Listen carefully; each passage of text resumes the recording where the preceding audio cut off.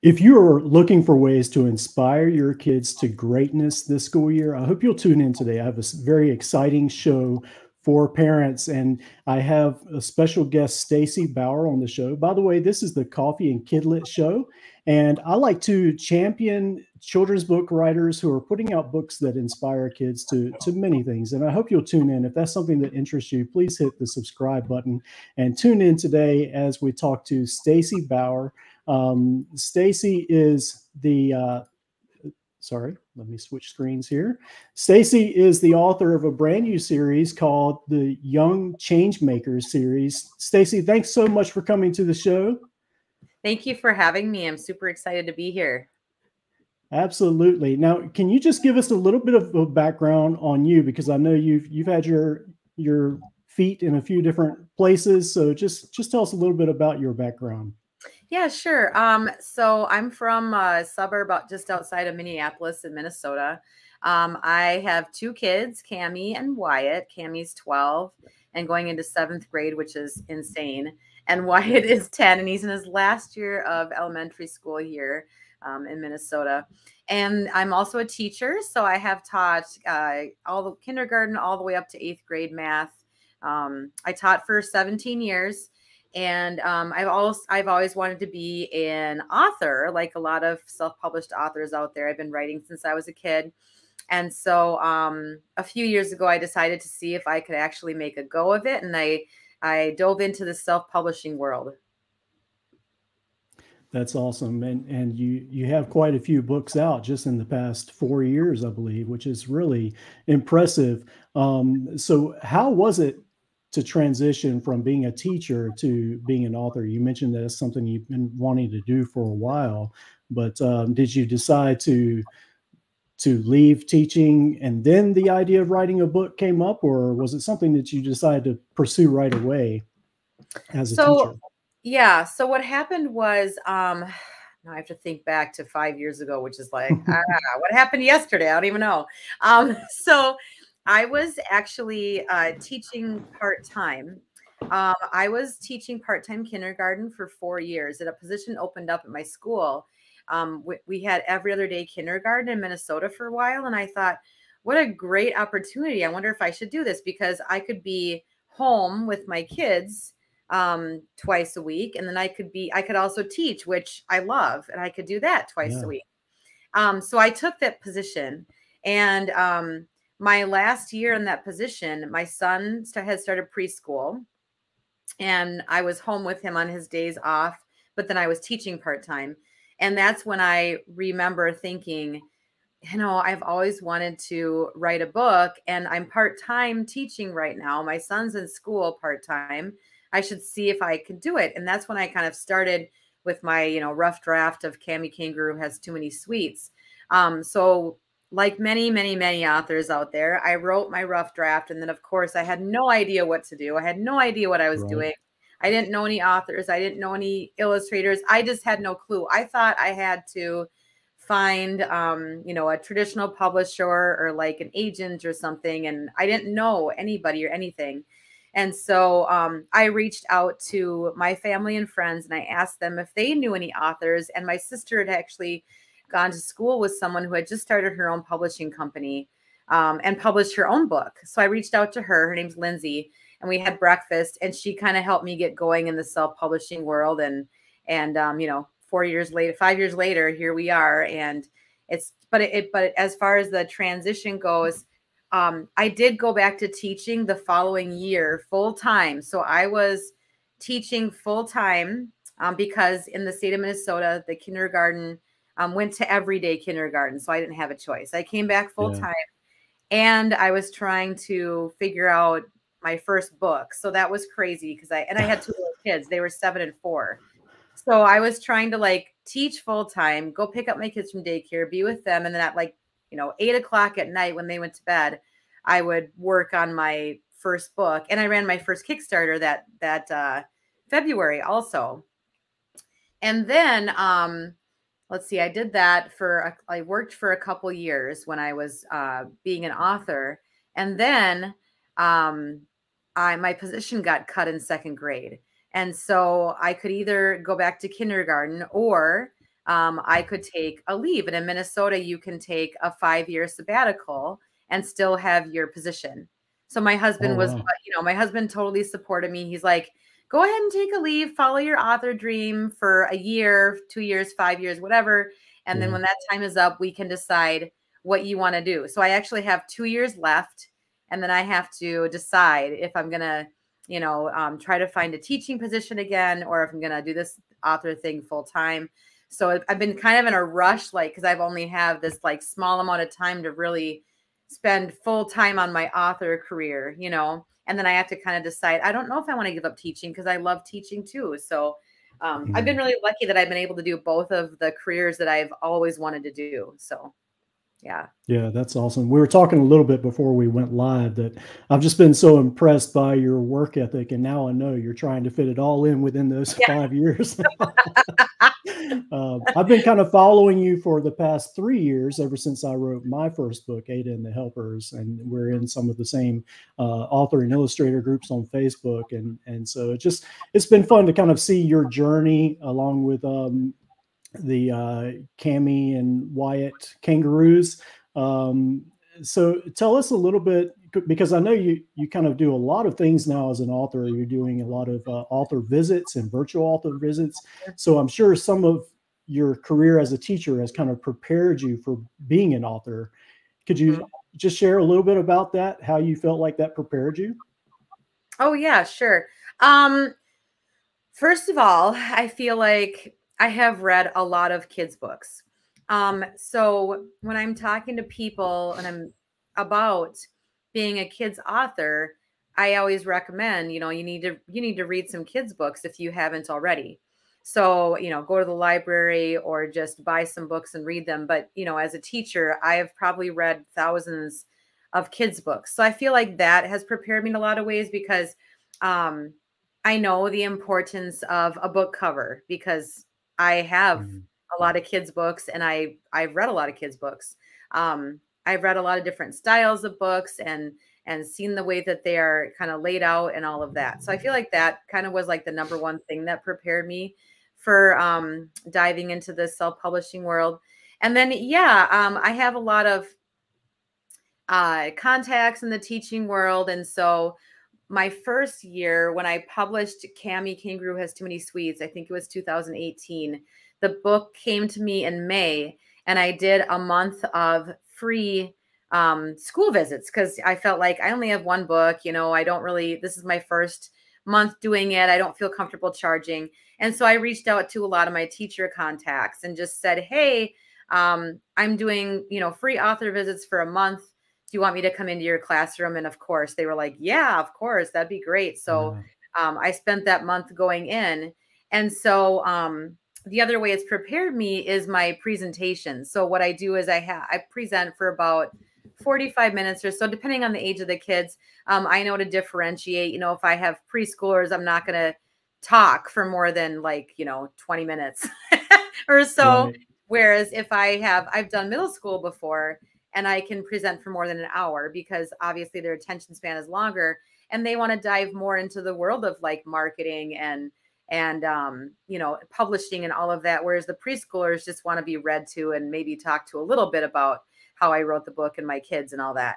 So, my experience as a teacher has taught me that I need to differentiate with the kids and be flexible with the presentation and really involve the kids too. So when I'm presenting, I'm not just talking, and I'm asking questions. I'm asking them to respond back by raising a hand or giving a thumbs up or talking to their neighbors. So a lot of those like classroom management type things that I've been trained on, I use that during my presentation. So I'm always moving around the room.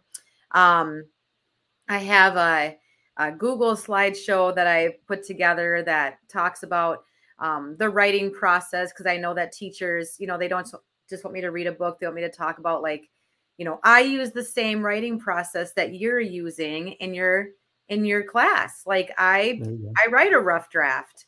I edit the story like 100 times, and the kids are always shocked, because I know as a teacher, they don't want to edit at all. They just want to be, oh, I'm done. I wrote my story. I'm all done. And I tell them, no, that's not even me. I edit at least 100 times. You know that, Travis. this. Right. This is like more By the way, I should just mention that I am Stacy's book designer Yes. for this series that we'll be talking about. So that's what she's referring to. Yes. Yes, lots of edits, Yeah. but that's part of the process, right? Right. Exactly. So, yeah, I mean, I feel like it's prepared me, teaching has prepared me for, you know, becoming a writer, managing, the kids when I'm doing my presentation, and then how I do my presentation at the same time. Mm-hmm. Now, this isn't your first series. Could you just kind of tell us a little bit about the first series that you worked on? Oh, sure. Yeah. We'll get Um, into Young Change Makers in a minute. Yeah, so this is these are a couple of the books in my first series. So when I first became decided to kind of dive into this world, it was because, well, I've always wanted to be a writer, but I had been posting stories about my kids, mostly Cami, because she's quite a character, pun not intended. But I've been posting lots of stories about her on Facebook about stuff that she says or does, because she's just, you know, interesting. And so people are always telling me, you should write a book. Your kids are so funny. They do such funny things. And I was always like, oh yeah, ha ha, you know, I should. I've always wanted to write a book.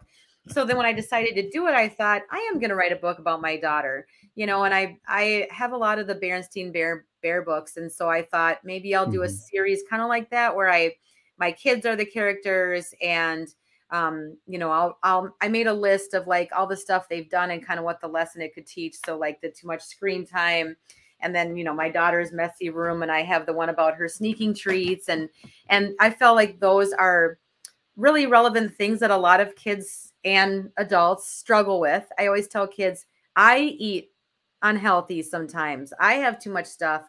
I have too much screen time. I have the same struggles that my kids have.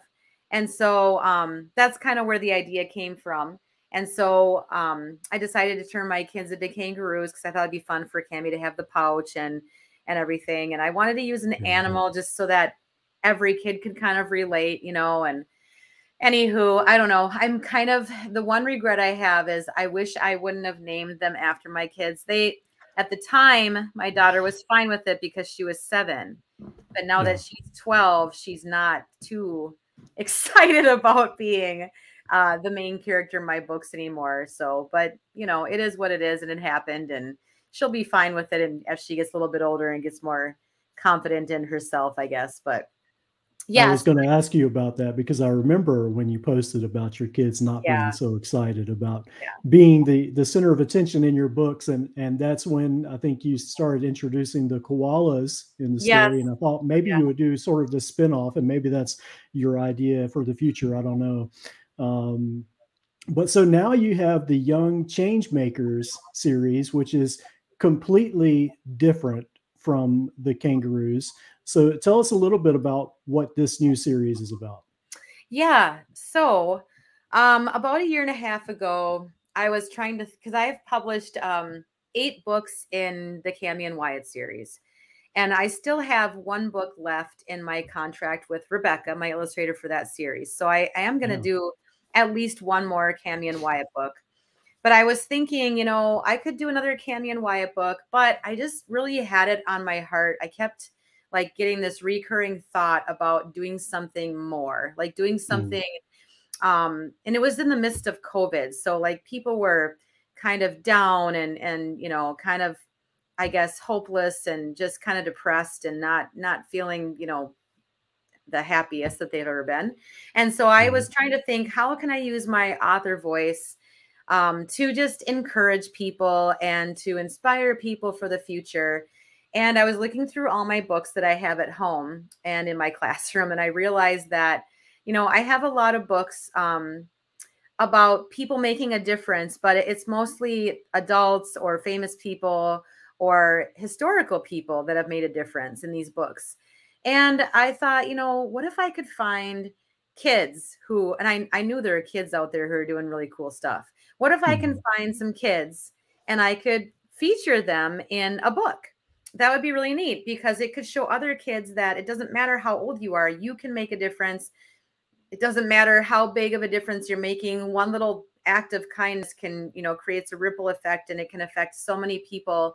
And we talk about it in my classroom, like every day, how acts of kindness, just do one thing, smile at someone, say hi, open a door, say good morning, whatever. And then that person can go, like, pay it forward, And so I thought, I'm going to see if I can find these kids. So I created a graphic and I posted it on my social media that I'm looking for these kids who are doing things to help change their communities. If you know anyone, let me know, because I want to write a book.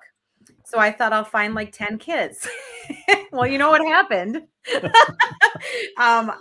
People started sending me, they started tagging me on news posts. They started sending me emails and messages on social media saying, oh my gosh, my neighbor's kid is out there selling lemonade and they donate all the money to charity. And oh, you should see what this kid is doing with his artwork. And oh, look at this person. And I was just like, okay, so this is a valid idea. I can find enough kids. And of course, I couldn't say no to anybody. So it turned into like a 7-book series. And I'm still getting, I could write like 5 more. So stay tuned, wow. Travis is like, oh God, no more. But anyway, so yeah, the rest is history, I guess, because I then interviewed illustrators and I found Emanuela, who's been amazing to work with. And so we did the Kickstarter for the first 3 books last summer, and these are the first 3. So I ended up dividing the kids up according to what their focus is. So I have kids who focus on helping the animals. So, with the paw print here, and I have kids who focus on helping the environment. And I have kids who really have something that they're really interested in, and they focus on just following that dream. And then I have kids who are focused on helping people. And so I decided to kind of do, 12 kids per book to keep the page at about 40 pages. And ended up being 7 books so far. And so, yeah, it's been an incredible experience meeting these kids. And I've gotten to talk to several of them virtually. I just can't say enough about how awesome they are. They're just so generous and compassionate and passionate about what they're, what they're doing to change their community. So it's been inspiring for me, and it's really changed my outlook of the world and really given me hope for the future too. Yeah, absolutely. Same for me. As the designer, I get to read these stories before they're out, and I'm an emotional guy. I'll be honest; it doesn't take much to make me cry. And some of these stories did it for me. It's like they're just so inspiring, and I think it's fantastic. We went from probably a dozen kids to 84 different stories in these 7 books. And you've been teasing that this was the end, but I have the truth here now that there could be more coming. I just got an email yesterday from this Dante, who is one of the head people from the Giving Tuesday Sparks program. I don't know if you've heard of that, but it's Giving Tuesday. And then Sparks is like the kids who are a part of that. And he emailed me and said, I have a whole new batch of kids for you if you want to write another book. I'm like, oh gosh. I said, let me see if I can get these last 2 books funded first on Kickstarter, and then I'll get back to you. Because basically my plan was I was going to finish this series after book 7, and then maybe do one more CAMI and WYATT book, and then just focus on marketing, because marketing is like, marketing is like a full-time job in and of itself with being an author. And so I'm like, this pace of, putting out books and trying to market at the same time, and trying to be a mom and a wife and a whatever, getting stuff done around my house, which taking a back burner. And then going back to teaching in a year or 2 is just, it's too much sometimes. So anyway, we'll see what happens. Yeah. Well, I want to take a look at your Kickstarter because that's what's happening right now. You're running this crowdfunding campaign for the last 2 books, as you mentioned, Dream Chasers and Leading the Way. And you've got 16 more days to go.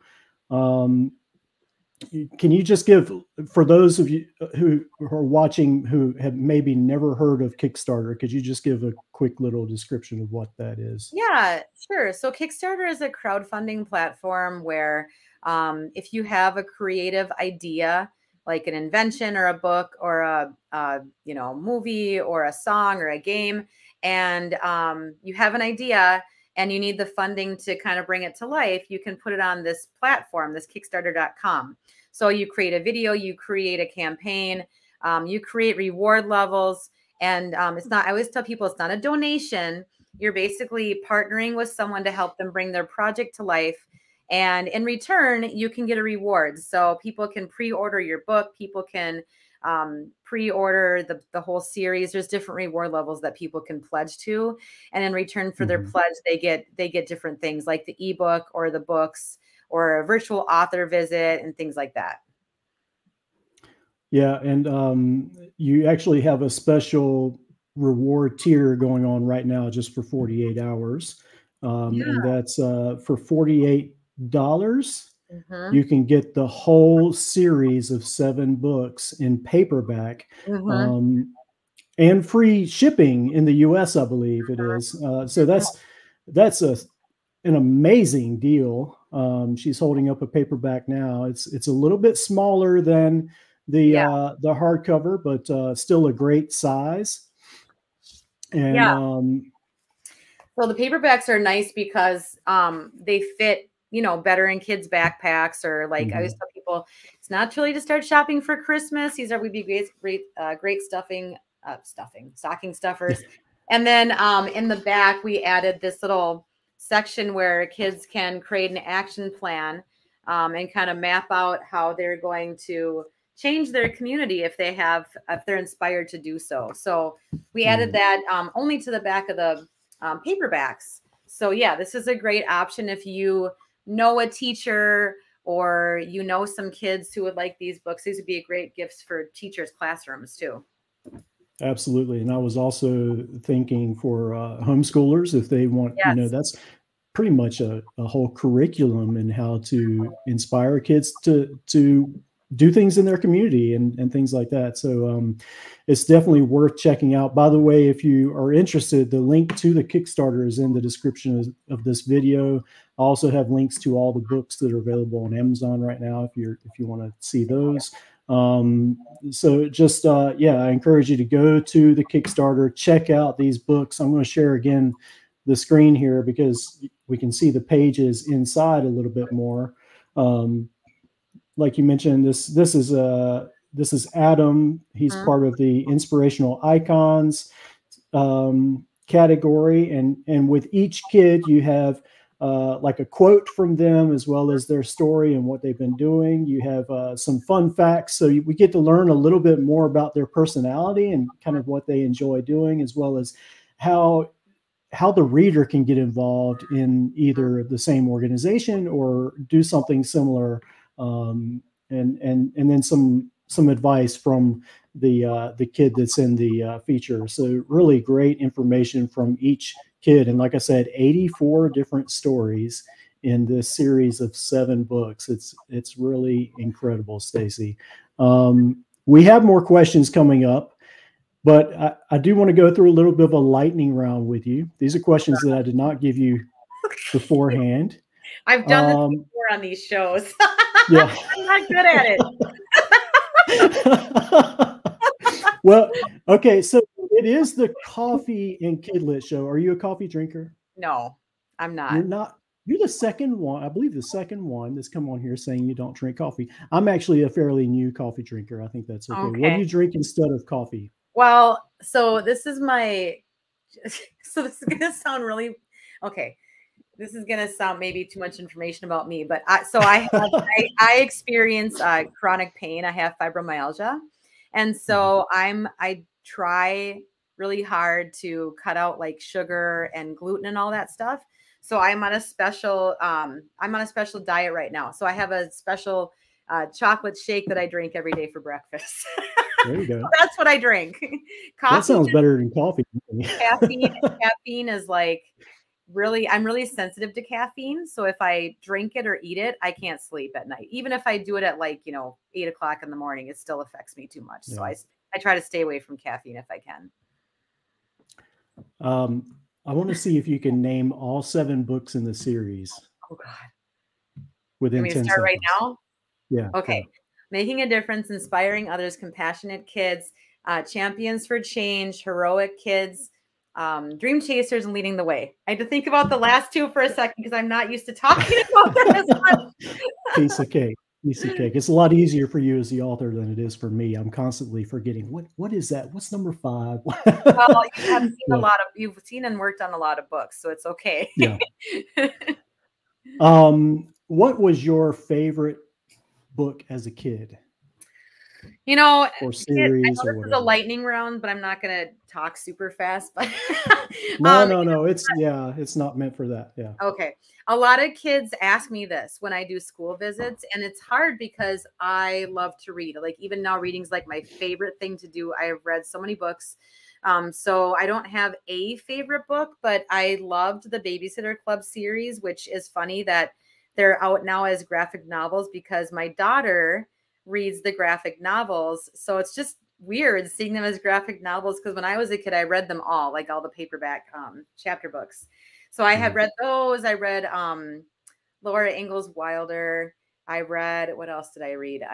Those are like the 2 series that kind of stand out right now as the ones that I read over and over again. It's funny. I like to go into like thrift stores and look at stuff that I could possibly buy and resell. I don't do too much here in Norway, but I still like to go into these thrift stores and I've started noticing some of these old series from when we were kids, like the Babysitters Club series in Norwegian and the Hardy Boys series in Norwegian, and they're the original books from decades ago. So it's kind of neat. So can you read those?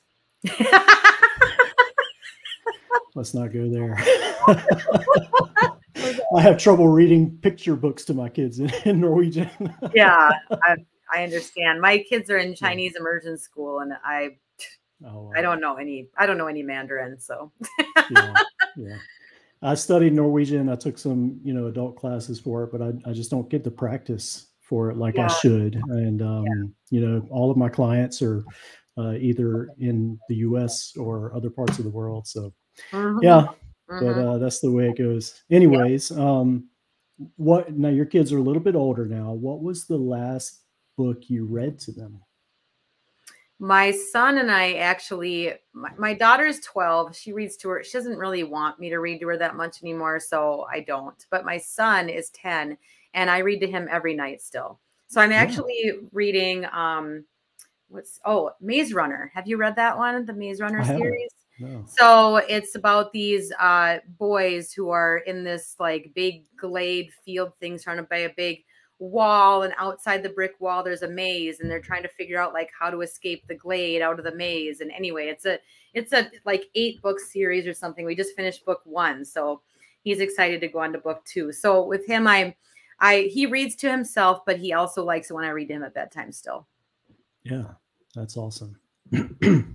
Okay, so we're going to get back into the questions about the Young Change Makers series, and you kind of answered this a little bit, and it seems like most of these stories are coming to you rather than you having to go out and find these kids. But what was it like to sort of put these stories together? You're collecting I'm sure you have to ask the kids or their families, parents questions and could you just kind of talk to us a little bit about that process? Yeah, sure. So I did find some of the kids. I went on Instagram and I used hashtags like kid activists and inspiring kids, and I found a whole slew of kids on there. So I did go out and find about half of them, and about half of them were brought to me. So the first thing I did, of course, is reach out to the parents or guardians, because they are all under, some of them are older than 18 now, so I could just get their permission. But if they're under 18, I had them sign a waiver saying that they're okay with being in the book and using their photograph and telling their story. And then, asking their parents if they're even interested in having their child in the book. And I didn't hear back from some of them. About half, I would say, wanted to be in the series. And then, yeah, basically to write the stories, I came up with a list of questions to ask, you know, like, how old are you? How old were you when you started? Where are you from? What motivated you to get started? What was the hardest thing about what you're doing? Who helped you? You know, that kind of thing. And I emailed the questions over to the parent, and then the parent and the child kind of answered the questions and they sent them back. And then as I was writing them, I wanted to make sure I had everything updated and all of the research was accurate. So a lot of the kids have websites or they're on social media. So I would refer to their websites or just Google them and read other news stories about them and kind of fill in the gaps as far as what I needed. And then when I was done with the rough draft, I sent it to the parents and asked them to read it for accuracy and just let me know if they want anything changed. And then after that, it went to the editors and then it went to you. So it's a quite a different process than the CAMI Kangaroo books because it's nonfiction. So it's like, you know, I'm a reporter and I'm interviewing people and I need to make sure that everything is right. And like some of these kids, I sent them questions in April of 2021 and I'm not publishing their book until now. So I had to make sure that, okay, it's been like a year and a couple months. Oh, they've raised $20,000 more now. So I have to make sure that everything is, you know, up to date and accurate. And, you know, they're not in juvenile detention or something like that. None of these kids are. They're all awesome. Yeah, that's good. That's good. So tell us maybe a couple of stories that you feel like have really impacted you or really stand out in your mind from the series. Yeah, so I can just highlight a couple of the kids here. So in the first book, you know, we've got Ava. So I'll turn my computer here. Hopefully people can see. Yeah. Ava is from North Carolina. And she is a child that she wasn't doing well in school. She wasn't doing well in reading and math. And she was struggling. But she really enjoyed science. She liked doing science experiments. And she found out that you know, some kids aren't really into science or don't like it that much. And so she created this YouTube channel where she would do lots of experiments on YouTube, and she got it out in front of, like, you know, tens of thousands of kids worldwide. And so that really helped her come up actually past grade level in reading and math because she started reading about science and science experiments. And so doing this helped her and inspires other kids too. Justin loves frogs. It's his favorite animal. And what's interesting too on this journey is that I've learned a lot about, I've learned a lot about animals and the environment from these kids that I didn't know. Like, I didn't know that frogs are actually indicator species, and they actually drink and like breathe through their skin. And so if frogs aren't doing well, if they're like, you know, endangered or something, that's an indication that our environment isn't doing well either, which I didn't know that. So I learned it from Justin. And so Justin's passion is helping to save the frogs. And because he does that, he's helping the environment at the same time. So it was interesting for me to learn that. And then we've got, gosh, I could talk about every kid here because all of them are just amazing. But Maylee, she was born with spina bifida, so she's in a wheelchair. She loves dancing and music, and so her and her mom started their own wheelchair dance team for kids like her who are in wheelchairs but want to dance. And she also, at the age of like 8, she went to her city council and talk to the mayor, which just blows my mind because I would be nervous doing that, and I'm a grown-up. But she talked to them about adding ramps to all of the playgrounds in her area so that, you know, everybody could play on the playground. They could be accessible. And so it happened. Ryan is passionate about the environment and about recycling, and he started his own recycling company when he was 3, which just is like, what? Wow. But yeah, when he was 3, he started picking up litter, and his dad actually took him to the recycling center and showed him how they recycle things. And so he started his Ryan's Recycling Company. And he has a website where it shows like how many plastic bottles he's recycled. And it's like in the tens of millions of plastic bottles. And so he goes to the beach. He lives in California. He goes to the beach every week and just picks up trash bags full of like broken beach toys that are left behind. And so again, he's helping animals at the same time because they're not ending up in the ocean and harming animals and cluttering up the ocean. So those are just a few of the kids from the first book. But like I said, there's kids who are doing everything that you could think of to help animals and people and the environment. And I could talk about, I'm really passionate about it. I could talk about all of them, but we don't have time. So you'll have to read the books. Exactly.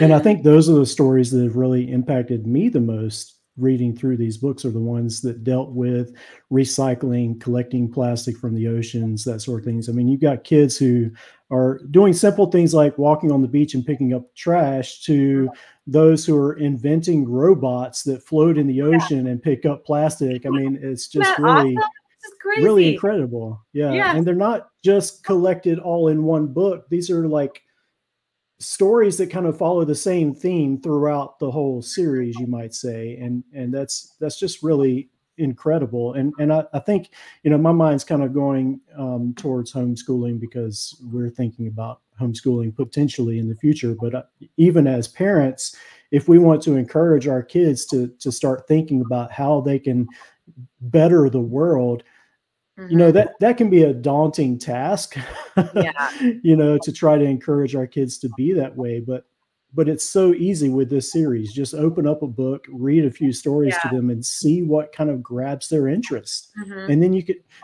they get interested in frogs. And so then you can kind of explore that a little bit more and learn more about frogs and how to protect them and sort of that sort of thing. Yeah. And these kids over and over again, when I ask them, like, what is your advice for other kids who want to make a difference? This is like the same thing over and over. They all say, we may be young, but age does not define us. We just need to take action. Like, it's the over and over again. They're all saying, like, if a kid like me can do it, you can do it too. It just starts with one small step. So think about, you know, what you like to do. Like you said, I like cats. Okay.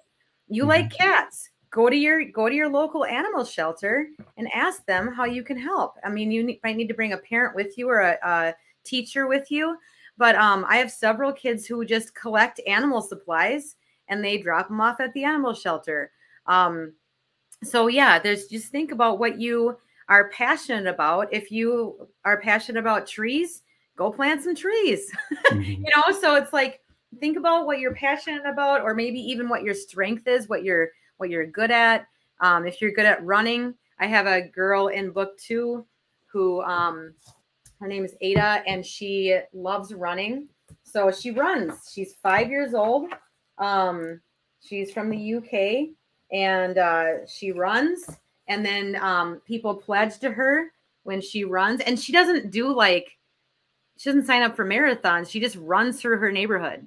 But she runs miles, and then people pledge to her, and then she donates all the money to the Childhood Liver Disease Foundation, because she was born with liver disease. And she's raised over like $70,000 just by doing that. So because she likes to run, they've turned that into a way to give back. So like I said, every kid in here is saying, you don't need to be, you don't need to be rich. You don't need to be, it doesn't need to be a huge thing. Go to the beach and pick up garbage. My kids went around our neighborhood and picked up bags of garbage last spring. It doesn't need to be like a huge thing. Any little thing you do can make a difference. And then you can inspire other people to come along and do the same thing. I think one of the common threads with each of these stories is that they had families that saw their passion and saw what they were interested in and helped them to reach their goals or to start, their organization or whatever. We are live on YouTube, and it's a fairly new channel and new series that we're doing here at the Coffee and Kidlit Show. So if this kind of content interests you, please hit the subscribe button so you can follow along. I've got some awesome authors that are coming up in the next few weeks, but we do have some comments and questions coming in. This is actually from Carly Valentine, who is the author of Extra Special Heart. She's been hi, Carly. My one live person the past couple of weeks. Carly is so supportive. She's awesome. Yes. Yeah. So she's asking, what is the reading level for these books? Yeah, I would say that's a great question that I get asked a lot. So if kids are going to read them themselves, I would say because of the vocabulary, we do have some of the trickier words bolded and defined in each feature. So because of the vocabulary and how many words are on the page, I recommend, and I have asked several teachers. So I always tell authors, if you don't know the reading level or you don't know what age your books are good for, go into a teacher group, post a couple of the pages and ask them, say, hey, what age do you think this is good for? And so I say about 2nd grade up to about maybe 6th or 7th grade. But I tell teachers, you can read the books to younger kids. You know, the younger kids are interested too. They just might not be able to handle some of those bigger words. And I would say also that the kids that you introduce in these books, they range anywhere from maybe 5 years up to now young adults. So right. Yes. Yeah. So she also asks, no, that's not a question. Highly recommend our authors needing help to get this offering on her Kickstarter. Oh yeah, so, because I have some on the Kickstarter. I have a couple author packages. So I'm an author coach too. And so if there's people out there who need help, you know, with a Kickstarter or marketing or anything, yeah, there's a package on there that they can pledge to. Yeah, absolutely. And if you're watching the replay, you can find the link to the Kickstarter again in the description.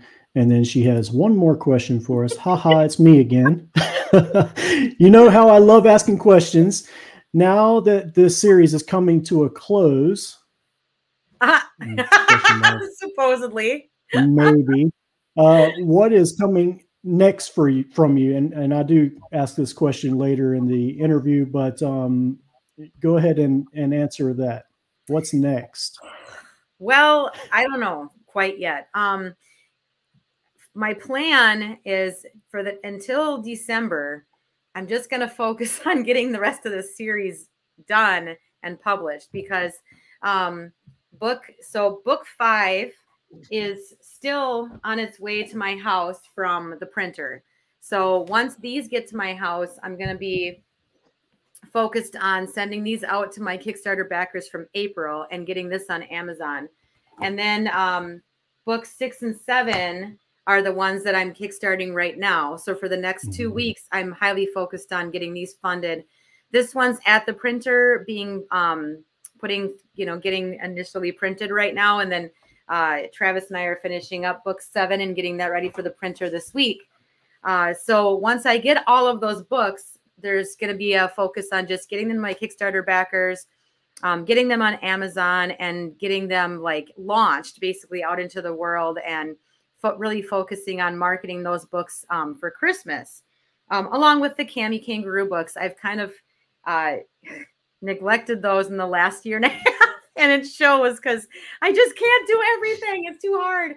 So I've put like 90% of my author attention and work into Young Changemakers, and I've really kind of neglected my CAMI series, and so I need to refocus my efforts on that too. So I guess for the next 6 months, that's my plan, and then we'll see where it goes. Like I want to do another CAMI and WYATT book, and I don't know about what we're doing with Young Changemakers yet. We'll see what happens.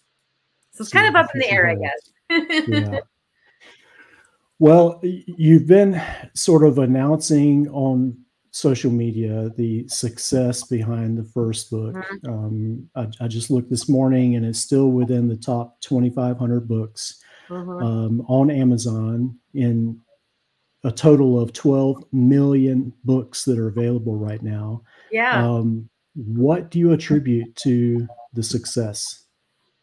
You know, it's interesting because the other books in the series are doing well, but that one, I don't know. It's like, because I feel like the other books, they all have the same content as the first book, but the first book has really just taken off. And I don't know if it's because it's the first book in the series and people see that it's book one. And so they're like, oh, I'm going to buy this first book.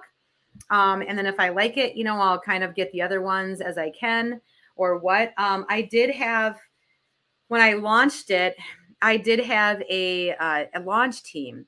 So I try to make a launch team with every book that I launch. And basically what I do is I have built up an audience of teachers and parents and homeschooling parents who really are inspired by the series and who really like it.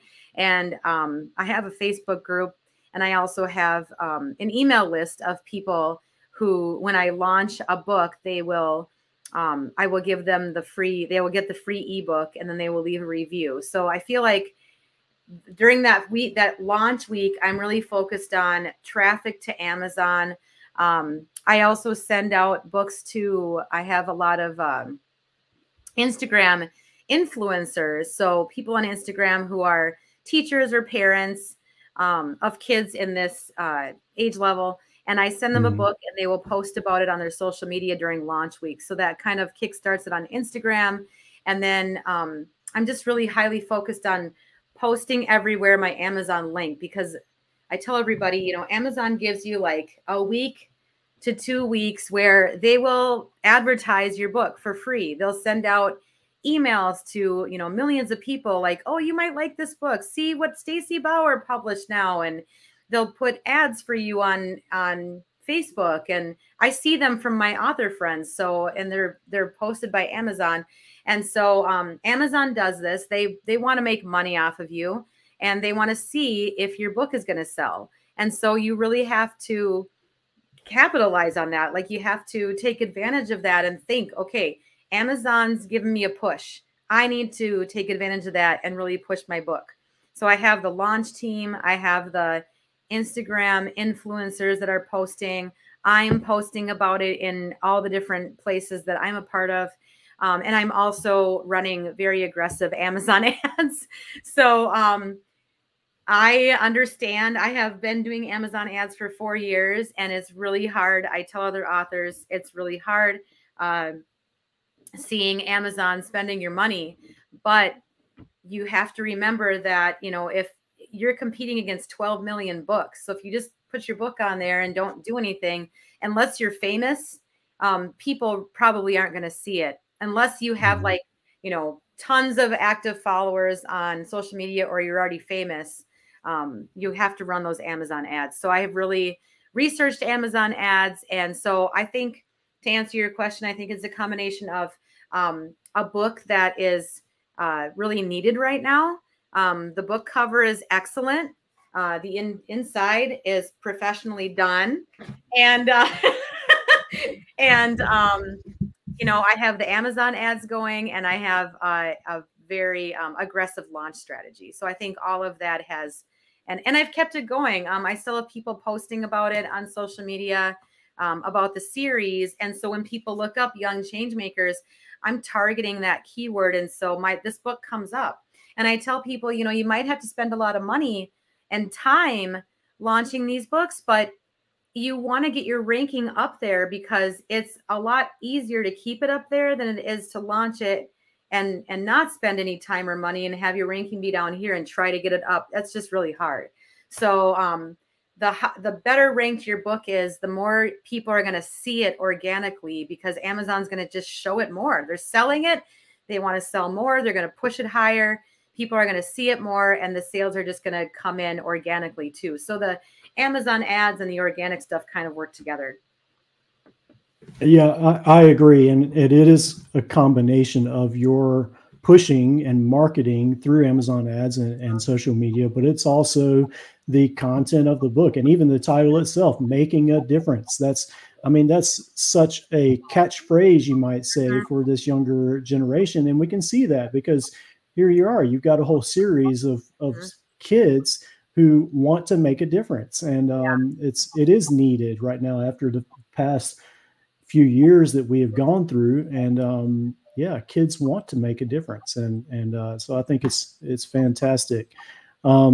If there was one message from the whole series for kids, what would it be?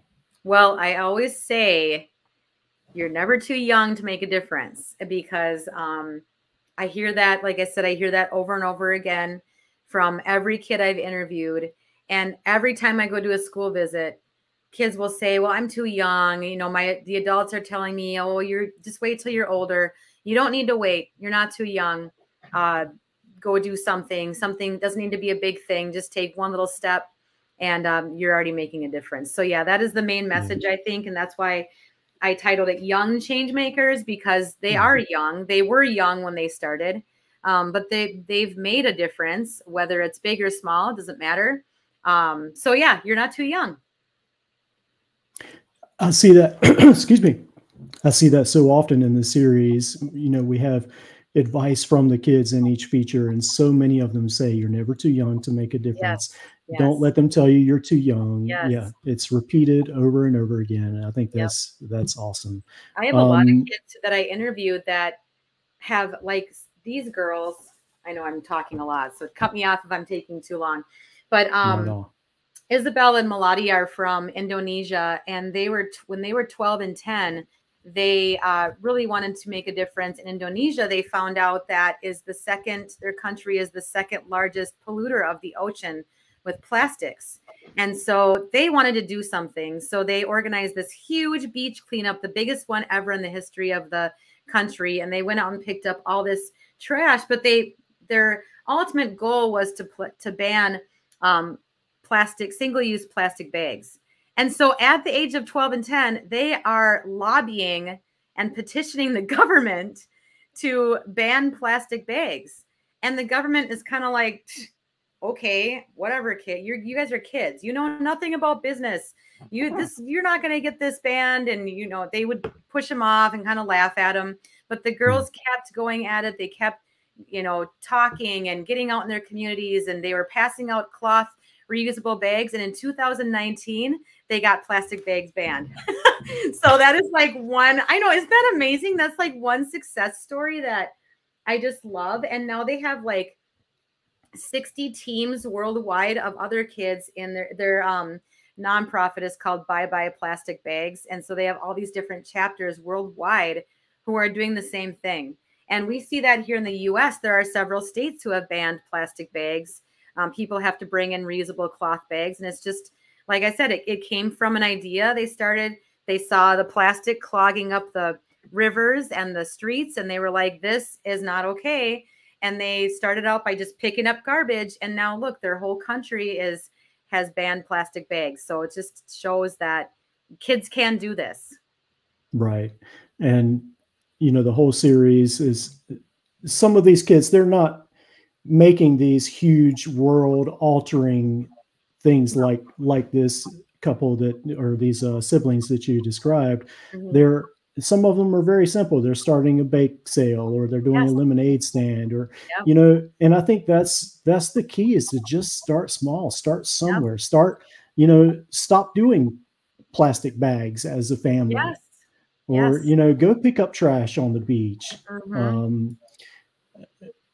Let's see. Carly has another comment here. I'm a huge believer in you get back what you give. I feel like this is a huge part of your success. So sweet. Thank you. But that's exactly the truth. And it's just so inspiring. One more question for you. What would you say? I didn't give you this question beforehand, but what would you say to other authors who are considering writing a book right now?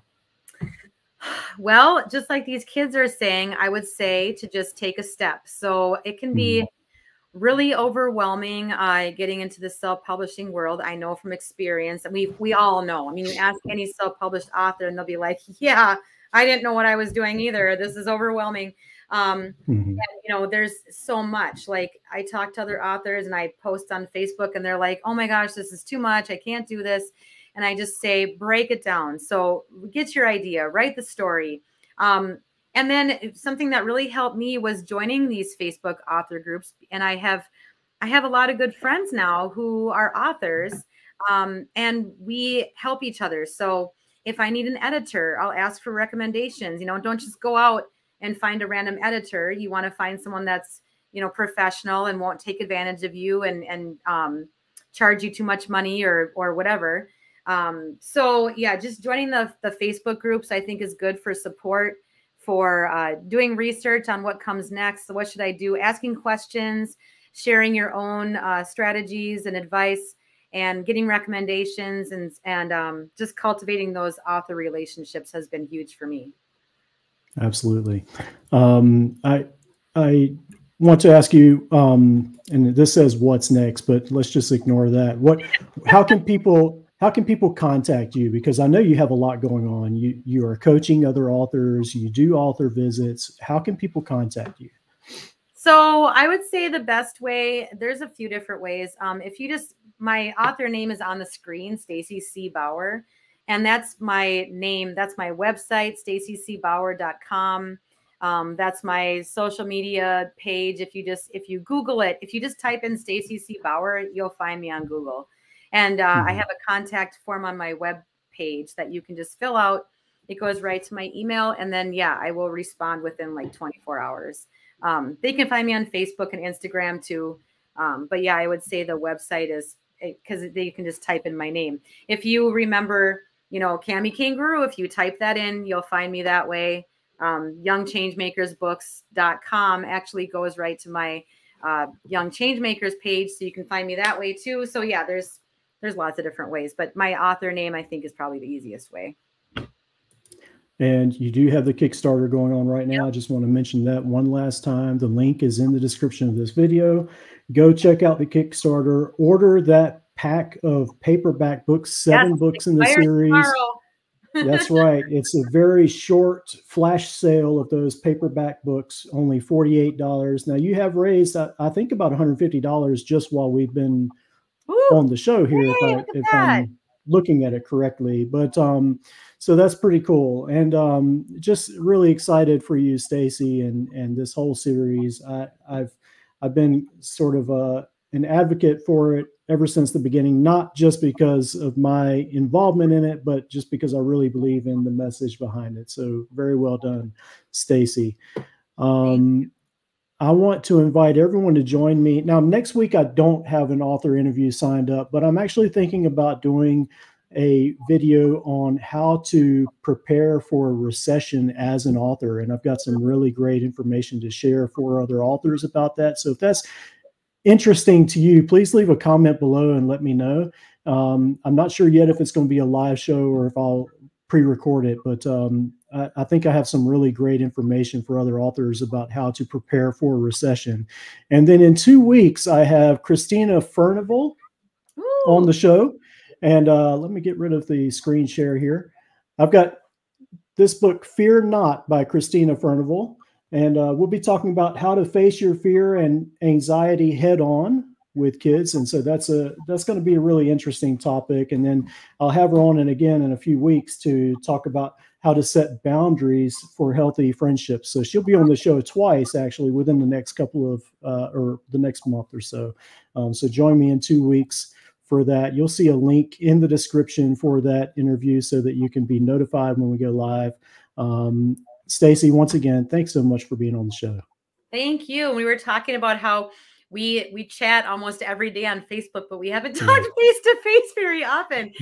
First time, I think. It's great seeing you virtually and actually talking like face to face. So, and Travis has been amazing through this whole series too. I definitely could not have done any of this without you. So it's been great. Thank you so much. All right, everyone, have a great day, and we'll see you next week.